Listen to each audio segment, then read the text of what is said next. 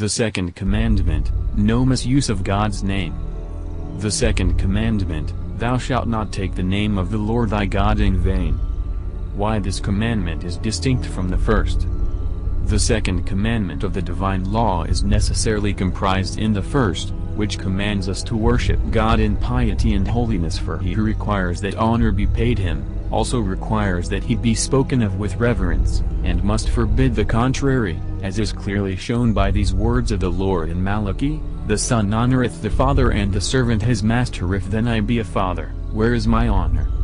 However, on account of the importance of the obligation, God wished to make the law, which commands his own divine and most holy name to be honored, a distinct commandment, expressed in the clearest and simplest terms. Importance of instruction on this commandment. The above observation should strongly convince the pastor that on this point it is not enough to speak in general terms, that the importance of the subject is such as to require it to be dwelt upon at considerable length, and to be explained to the faithful in all its bearings with distinctness, clearness and accuracy. This diligence cannot be deemed superfluous, since there are not wanting those who are so blinded by the darkness of error as not to dread to blaspheme his name, whom the angels glorify. Men are not deterred by the commandment laid down from shamelessly and daringly outraging him divine majesty every day, or rather every hour and moment of the day, who is ignorant that every assertion is accompanied with an oath and teems with curses and imprecations. To such lengths has this impiety been carried, that there is scarcely anyone who buys, or sells, or transacts business of any sort, without having recourse to swearing, and who, even in matters the most unimportant and trivial, does not profane the most holy name of God thousands of times. It therefore becomes more imperative on the pastor not to neglect, carefully and frequently, to admonish the faithful how grievous and detestable is this crime. Positive part of this commandment.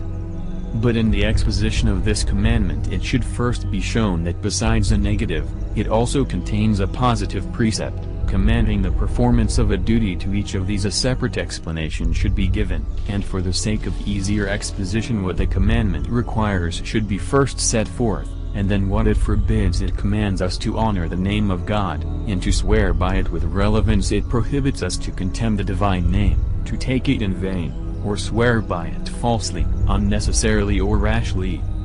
In the part which commands us to honor the name of God, the command, as the pastor should show the faithful, is not directed to the letters or syllables of which the name is composed, or in any respect to the mere name, but to the meaning of a word used to express the omnipotent and eternal majesty of the Godhead, Trinity and Unity. Hence we easily infer the superstition of those among the Jews who, while they hesitated not to write, dared not to pronounce the name of God, as if the divine power consisted in the four letters, and not in the signification.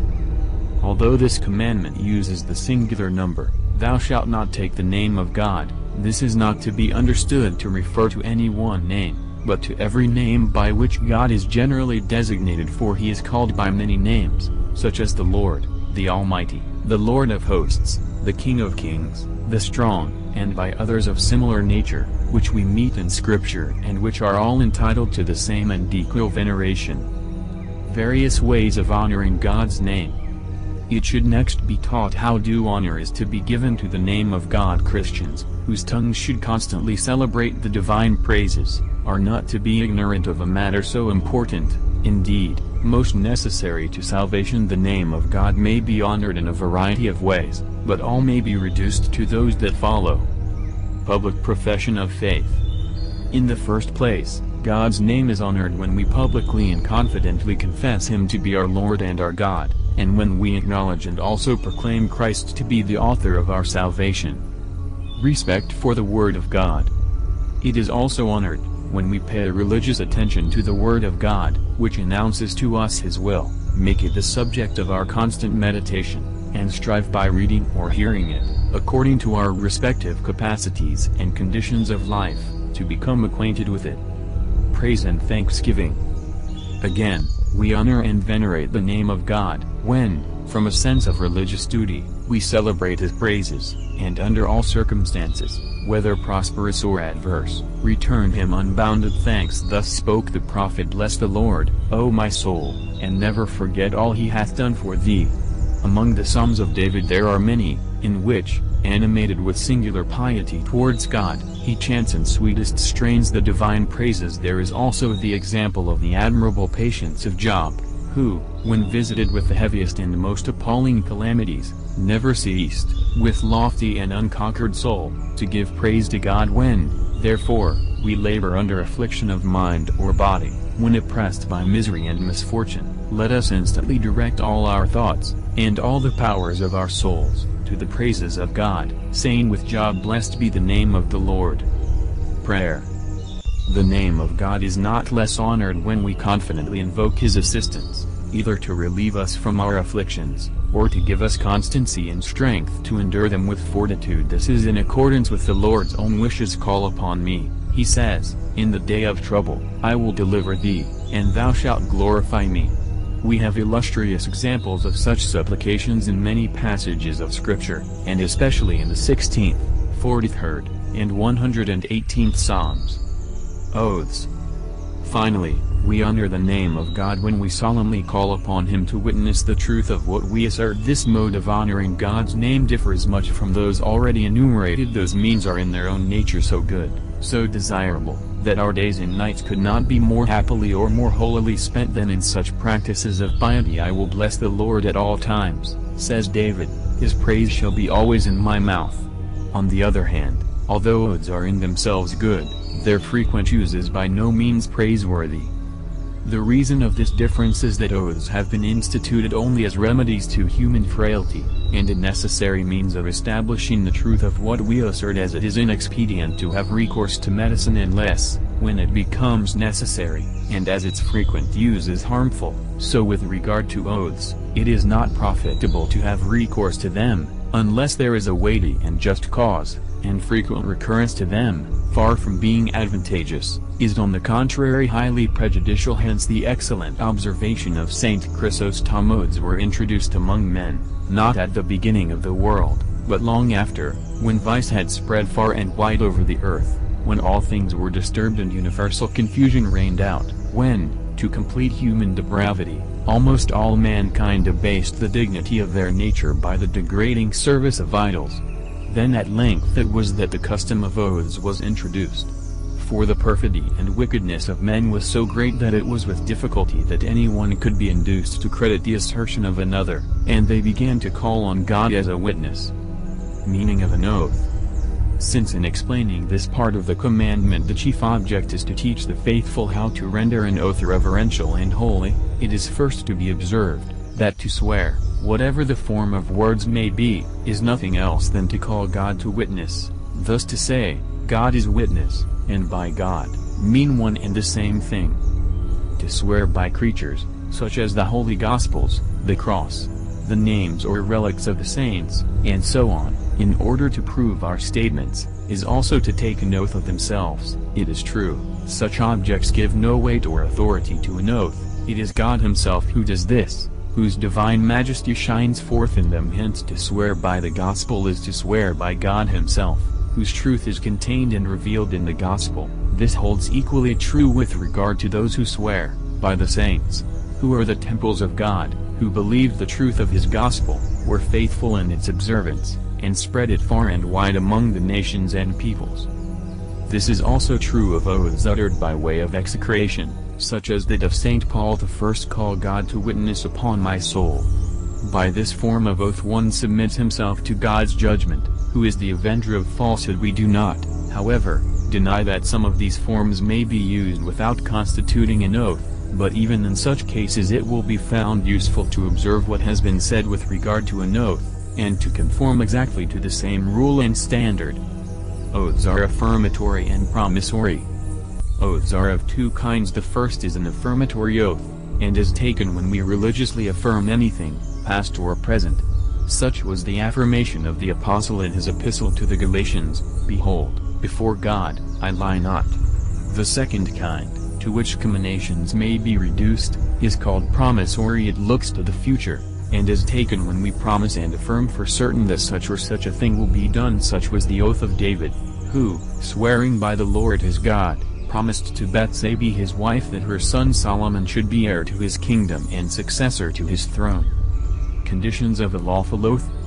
Although to constitute an oath it is sufficient to call God to witness, yet to constitute a holy and just oath many other conditions are required, which should be carefully explained. These, as St. Jerome observes, are briefly enumerated in the words of Jeremias: "Thou shalt swear, as the Lord liveth, in truth and in judgment and in justice," words which briefly sum up all the conditions that constitute the perfection of an oath, namely, truth, judgment, justice. First condition, truth. Truth, then, holds the first place in an oath. What is asserted must be true, and he who swears must believe what he swears to be true, being influenced not by rash judgment or mere conjecture, but by solid reasons. Truth is a condition not less necessary in a promissory than in an affirmatory oath. He who promises must be disposed to perform and fulfill his promise at the appointed time, as no conscientious man will promise to do what he considers opposed to the most holy commandments and will of God. So, having promised and sworn to do what is lawful, he will never fail to adhere to his engagement, unless, perhaps by a change of circumstances, it should happen that, if he wished to keep faith and observe his promises, he must incur the displeasure and enmity of God. That truth is necessary to an oath. David also declares in these words, "He that sweareth to his neighbor, and deceiveth not." Second condition, judgment. The second condition of an oath is judgment. An oath is not to be taken rashly and inconsiderately, but after deliberation and reflection. When about to take an oath, therefore, one should first consider whether he is obliged to take it, and should weigh well the whole case, reflecting whether it seems to call for an oath. Many other circumstances of time, place, etc., are also to be taken into consideration, and one should not be influenced by love or hatred, or any other passion, but by the nature and necessity of the case. Unless this careful consideration and reflection proceed, an oath must be rash and hasty, and of this character are the irreligious affirmations of those, who, on the most unimportant and trifling occasions, swear without thought or reason from the influence of bad habit alone. This we see practiced daily everywhere among buyers and sellers. The latter, to sell at the highest price, the former to purchase at the cheapest rate, make no scruple to strengthen with an oath their praise or dispraise of the goods on sale. Since, therefore, judgment and prudence are necessary, and since children are not able, on account of their tender years, to understand and judge accurately, Pope St. Cornelius decreed that an oath should not be administered to children before puberty, that is, before their 14th year. Third condition, justice. The last condition of an oath is justice, which is especially requisite in promissory oaths. Hence, if a person swear to do what is unjust or unlawful, he sins by taking the oath, and adds sin to sin by executing his promise. Of this the Gospel supplies an example. King Herod, bound by a rash oath, gave to a dancing girl the head of John the Baptist as a reward for her dancing. Such was also the oath taken by the Jews, who, as we read in the Acts of the Apostles, bound themselves by oath not to eat, until they had killed Paul. Lawfulness of oaths. These explanations having been given, there can be no doubt that they who observe the above conditions and who guard their oaths with these qualities as with bulwarks, may swear with a safe conscience. This is easily established by many proofs. For the law of God, which is pure and holy, commands, "Thou shalt fear the Lord thy God, and shalt serve him only, and thou shalt swear by his name. All they," writes David, "shall be praised that swear by him." The Scriptures also inform us that the most holy apostles, the lights of the Church, sometimes made use of oaths, as appears from the epistles of the Apostle. Even the angels sometimes swear. The angel, writes St. John in the Apocalypse, swore by him who lives forever. Nay, God himself, the Lord of angels, swears, and, as we read in many passages of the Old Testament, has confirmed his promises with an oath. This he did to Abraham and to David. Of the oath sworn by God, David says, "The Lord hath sworn, and he will not repent, thou art a priest forever according to the order of Melchizedek."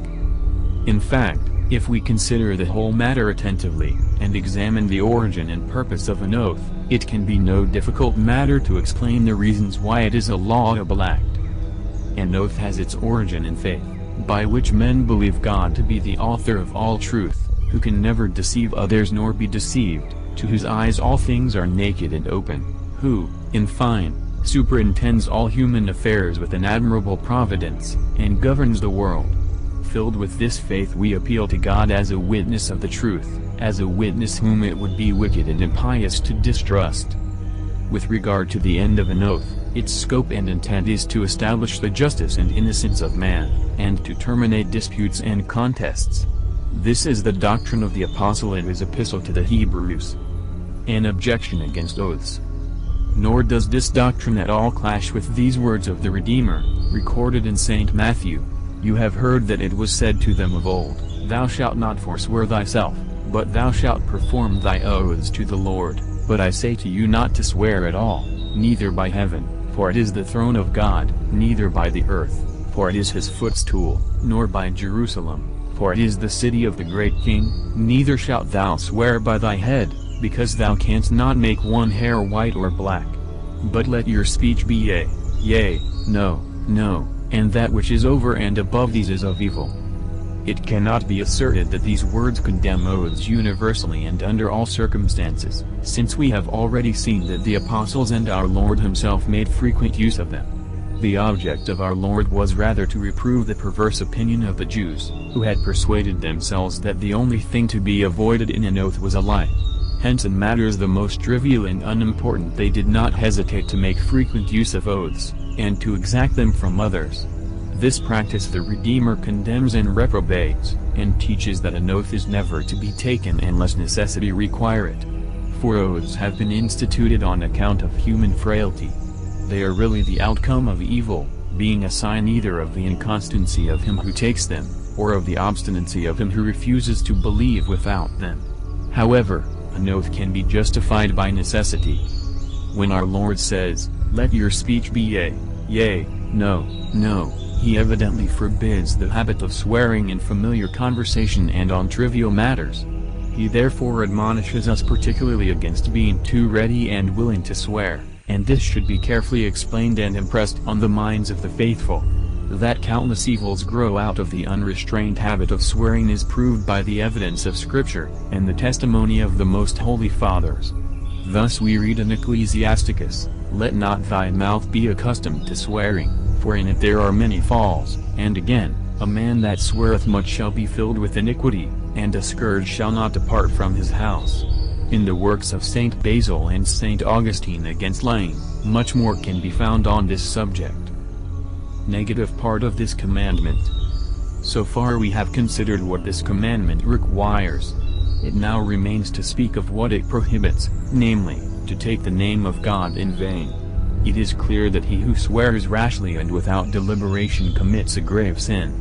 That this is a most serious sin is declared by the words, "Thou shalt not take the name of thy God in vain," which seem to assign the reason why this crime is so wicked and heinous, namely, that it derogates from the majesty of him whom we profess to recognize as our Lord and our God.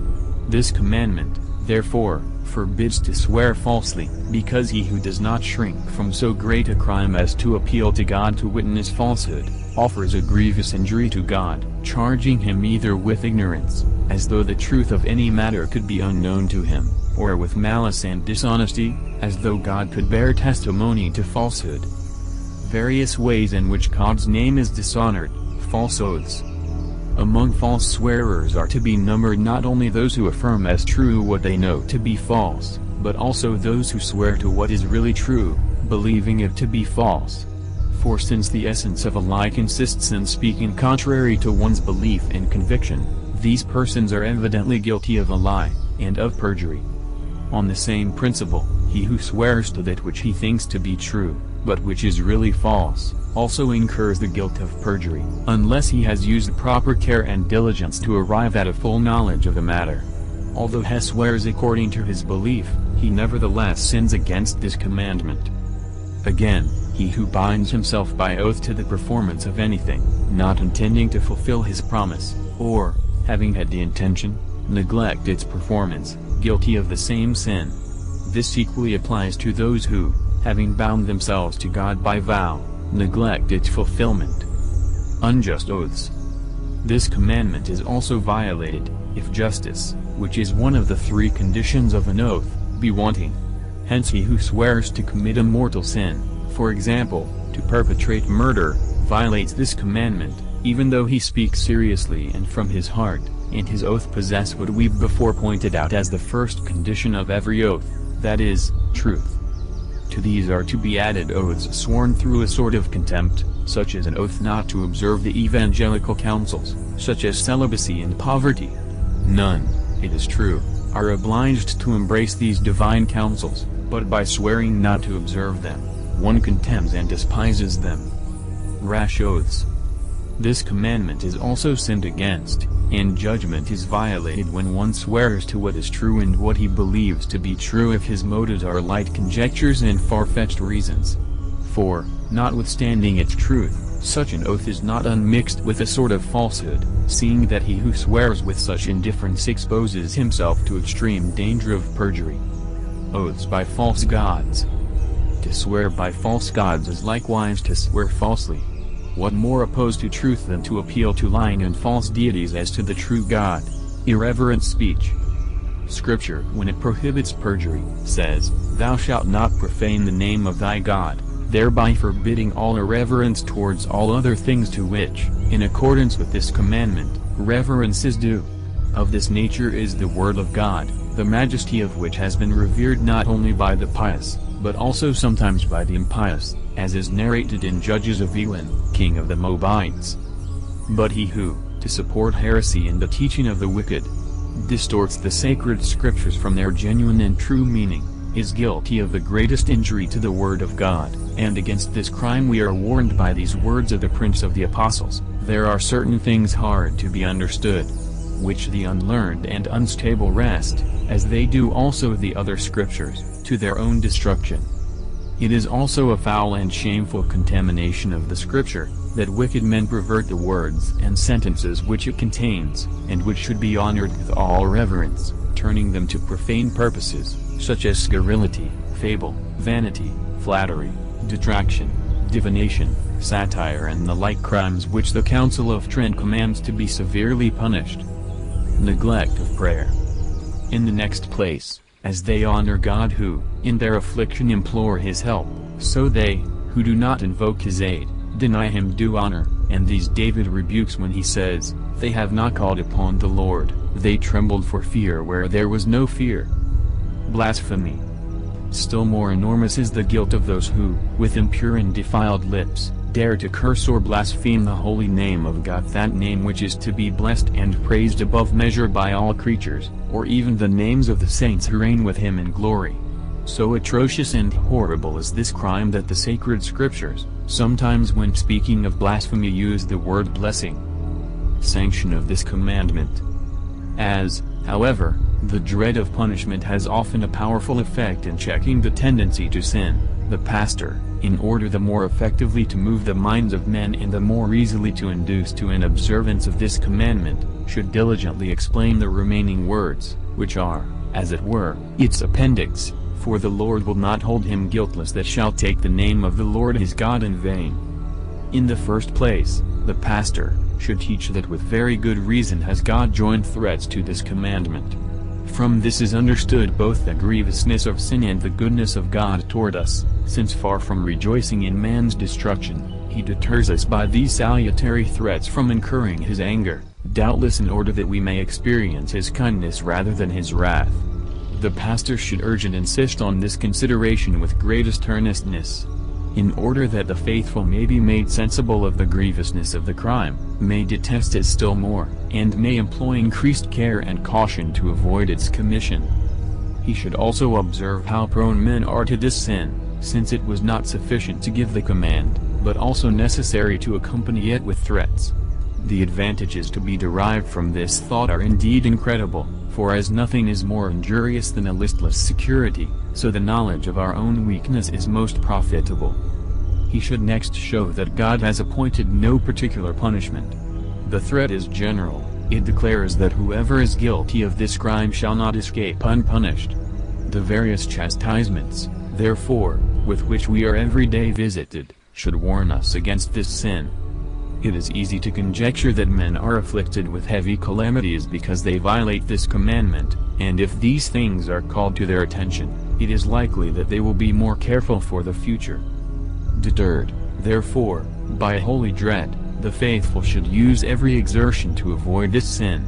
If for every idle word that men shall speak, they shall render an account on the day of judgment, what shall we say of those heinous crimes which involve great contempt of the divine name?